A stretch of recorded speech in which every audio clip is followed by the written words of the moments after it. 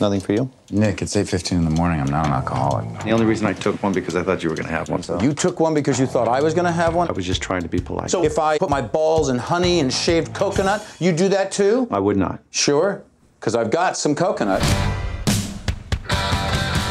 You made me work so late, I missed saying goodbye to my gam-gam. She died before I made it to the hospital. I had no idea that you called your grandmother Gam. Sorry.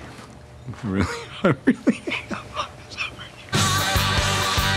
Our lives would be a hell of a lot easier if our bosses weren't alive. What are we considering? We're going to kill our bosses. Bad to the bone. Bad to the bone. Now, I know you've been working your tail off for that promotion, but I'm not sure I can trust you. You can trust me. Now you sound like my wife. Nothing's happening behind your back. You can trust me. Meanwhile, she's fucking every guy in the neighborhood. I'm sure she's very loyal. Are you fucking my wife? No. What? Yeah, no, I know that. She's way out of your league. Horrible Bosses. I own you. You're my bitch. Thank you.